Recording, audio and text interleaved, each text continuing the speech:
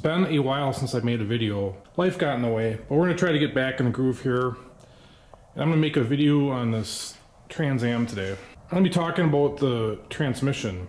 In the car now is a Turbo 400 out of a Buick Riviera. If you don't know, all those short shaft Turbo 400s for Buick, Olds, and Pontiac were interchangeable. Same bell housing. So I got to thinking, what trans belongs in that car? Because I want to make the car as correct as possible. So I started by getting out my trusty Turbo 400 book by Ron Sessions. The breakdown in it by manufacturer, what the trans codes are. And that's how I was able to figure out that that was a Buick trans. Pretty much for the Pontiacs, the first letter is going to be a P.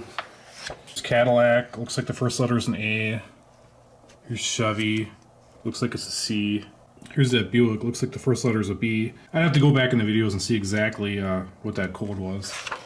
But we get over to 73 Pontiac here, and some of this information is inconclusive.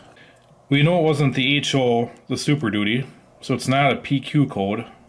This next one looks like a generic PC code for Pontiacs of the 455. I don't know what this is, police trailer and tow. Now we got a PR code for Grand Prix and whatnot, and finally Firebird PZ. So I was originally thinking, well, maybe it's a PZ code. If you recall back in the video series when we were talking about the VIN, we basically proved that the car does have the original engine in it. Someone posted this from the product description manual. I don't have this. I think I'm going to look to see if I can find this. From the emission sticker, which is still on the car, we know it was a California car, they added a ZC engine code for that car. And what was also posted during that conversation was this early production drivetrain chart. I think this car was built in, I think the 12th month of 1972. So I'm thinking that qualifies it as early production. I don't know. But from this chart here, I don't know where it came from. We know that the standard TA was the L75, and then the Super Duty was the LS2. Jump back over to this chart. Here you see that L75 with the ZC engine code that the car has. And then the next column was the trans code. There it is, PR. I had my answer. The next chart is the axle code. So we got AC, and it's got GUI there listed. The GUI was a 308 Posi. I'm pretty sure the car came with that, judging by the order sheet. If you go back in the series, we addressed that too. The closest axle we found was a 342 Posi, which is a CM code axle. When I picked up that axle, I was told it was out of a 73 Super Duty. And that's what's in the car now. I think that's about as close as we're going to get. So to finish off the drivetrain, try to make it all period correct and code correct, I set out on a mission to find this PR code trans. And here it is. I had to drive quite a distance to get this. A 73 P2R code trans. I just noticed there's a giant chunk missing out of the bell housing. That sucks. I have to see if we can address that somehow. Here's another example. I don't know if you can read this, but it says 77AA. According to this, it might have been a Fleetwood in DeVille, but not a high altitude car. In case you're wondering, I'm told this trans is out of a 1973 SJ Grand Prix with a 455. Very similar drivetrain to what that TA has. I'm getting ready to rebuild this, and I don't think I'm going to put a rebuild video out on it. I got a couple out on that already. If I can figure out how, I'll put a link in the description below.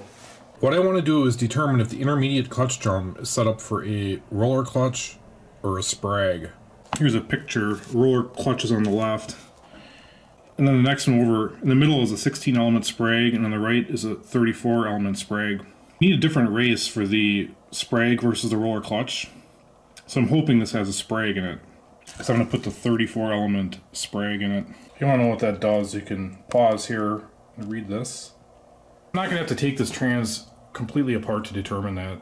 I need to take this pump out and see what's behind it. So I'm going to roll this over. This trans still has a bracket on it for that center console. I got all the bolts out. I wish I had my tripod down here, but I don't. You can see it's working out. I'm going to set it down for a second while I pull this out. Alright, let's see what happens here. There's the pump. Here's the forward clutch, or I believe direct clutch. if I remember right. There was that intermediate clutch drum. Pulls right on out of there. My plan was to reassemble this after I'm done here. This can be a real bugger to get in there. So you can see how this rotates one way but not the other.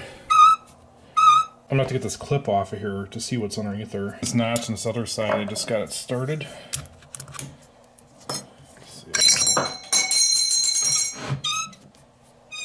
It's a roller clutch, the undesirable type.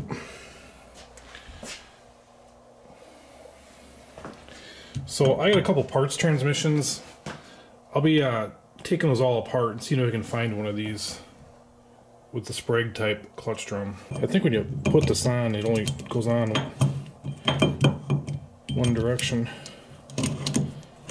There. So that's really all I wanted to find out for now in this trans. So I'm going to look into that and then look into fixing this gigantic chunk that's missing. This pump here didn't have this hole in it either. So I'd probably change that pump out for a different pump. Have all the bolts in it. Here it is reassembled. I had to reassemble it because when I do get around to rebuilding it, I need to know what the end play is on this shaft. I'm going to talk about one more thing here. These transmissions are stamped with a partial VIN in it. So that would be the VIN for that Grand Prix. This transmission will never be correct for my car, but it's going to be about as close as I can get. That's it for this video. Thanks for watching.